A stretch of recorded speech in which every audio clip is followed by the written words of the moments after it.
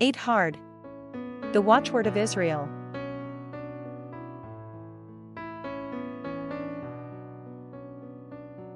Echad is the watchword of Israel. It is from the most important prayer of Judaism called the Shema. Hear, O Israel! The Lord is our God, the Lord is one, Echad. You shall love the Lord your God with all your heart, with all your soul, and with all your strength.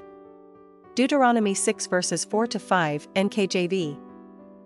This important prayer serves as a reminder of the key principle of Judaism.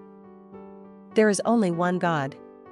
Based on the word Echad in the Shema, Orthodox Jews strongly believe that there is only one God. Notwithstanding, the Hebrew word Yahid expresses the idea of only one more appropriately. Yet, the word used in Deuteronomy 6 verse 4 is Echad. Yahid is translated as the only one or the numerical one. In other words, solely or only. On the other hand, Echad denotes that there is another or one that is with or united and unified. Echad is a Hebrew word that translates as one or unity. The essence of the word means being many parts yet one. It is oneness and unity, and not in number. If God intended to portray the meaning of one as in the cardinal number one, he would have used the word Yahid and not Echad. The idea of a triune God is on view. 1. God the Father, 2. God the Son, and 3. God the Holy Spirit. When Jesus, the beloved Son of God, was baptized before he began his earthly ministry at 30 years old, God the Holy Spirit alighted upon him and God the Father audibly declared him to be his beloved Son in whom he is well pleased. Matthew 3 verses 16-17, Luke 3 verse 23, NKJV.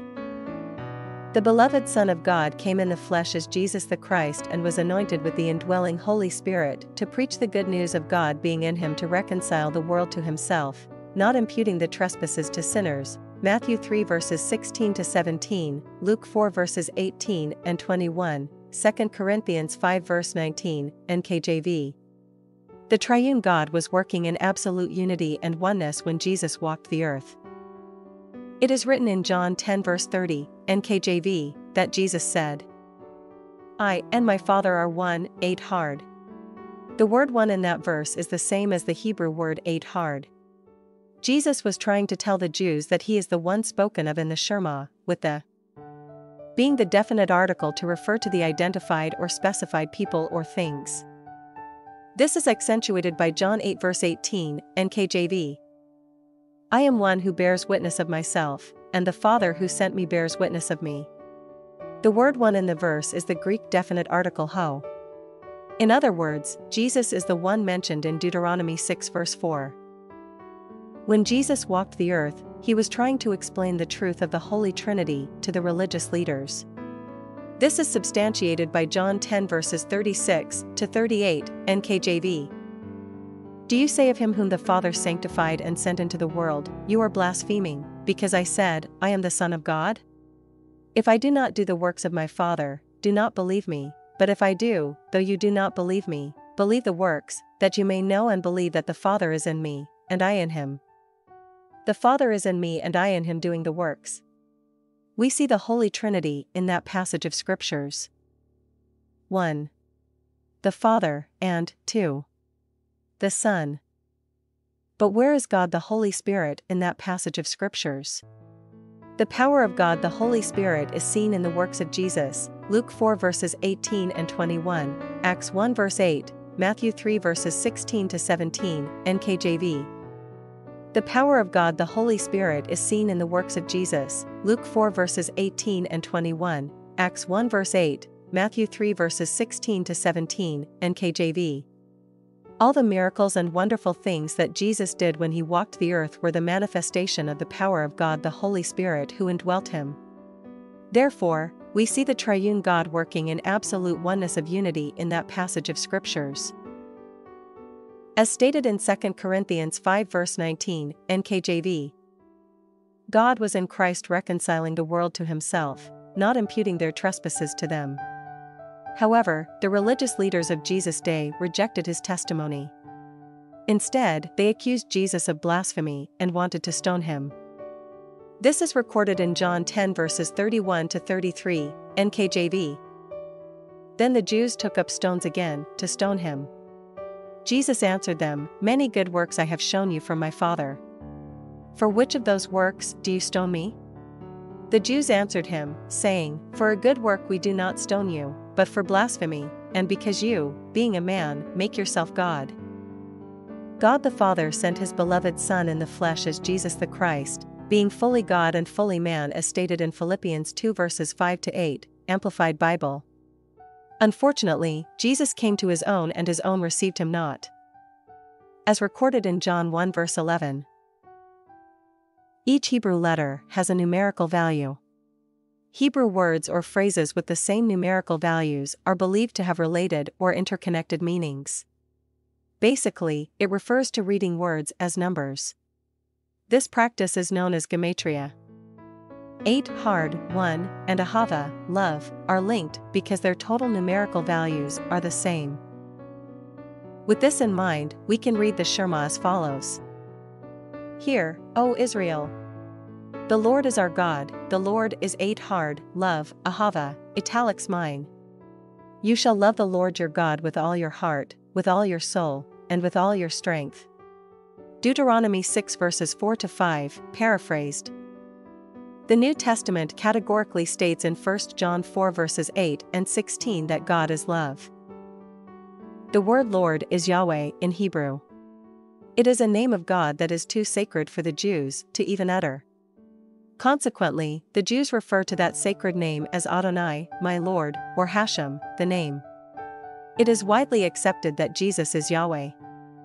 The numerical value of Yahweh is 26. It is twice that of ahava. In other words, the love of God is magnified by Jesus. Many scholars disagree that Jesus is Yahweh because the letter J was unknown in any alphabet until the 14th century. Hence, it is argued that Jesus should be Jesus, a name derived from the Hebrew name Yeshua, meaning salvation or God saves. Our loving Father God looks at the heart, 1 Samuel 16 verse 7. Whether it is Jesus or Jesus, God the Father knows who you are talking about. And that is all that matters. Against this backdrop, let's take a look at the Shema again. Hear, O Israel! Jesus is our God, Jesus is God's love magnified. You shall love the Lord your God with all your heart, with all your soul, and with all your strength. Deuteronomy 6 verses 4 to 5, paraphrased. Jesus is our good shepherd who willingly laid down his life for us, John 10 verses 11 and 18, NKJV. Jesus Christ and him crucified is the definitive display and proof of God's love for us, Romans 5 verse 8, 8:39, 1 John 4 verses 9 to 10, NKJV. In other words, God wants Israel to hear of his great and unconditional love for them through the beloved Son as Jesus Christ and him crucified.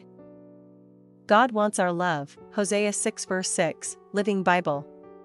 However, we can only love God in a way that we should only when we know just how much he first loved us, 1 John 4 verse 19, NKJV. Therefore, the Shema when read with the New Testament mindset will be as follows. Hear, O Israel! The Lord, Yahweh, Jesus, is our God, the Lord, Yahweh, Jesus, is Echad, God's love magnified. We love God because he first so loved us by sending his beloved Son as Jesus, to die for our sins. Deuteronomy 6 verses 4 to 5, paraphrased. Yahweh, Jesus, speaks of God's great love for us. Christ and him crucified is the love of God for us personified. Therefore, God has given that sacred name of Yahweh to his beloved Son. Jesus is Yahweh because Christ and him crucified is the definitive display and proof of God's love for us. Echad is associated with ahava based on their respective numerical values. And the numerical value of Yahweh is twice that of ahava. Christ crucified is God's love for us magnified. With the benefit of the New Testament, it is clear that Echad refers to oneness and unity, and not an absolute one as an only one. The triune God worked in perfect oneness to reveal and prove just how much he loved us. To know that the triune God loves us with all his heart, mind, soul, and strength is the one thing needful, Luke 10 verses 38 to 42, NKJV.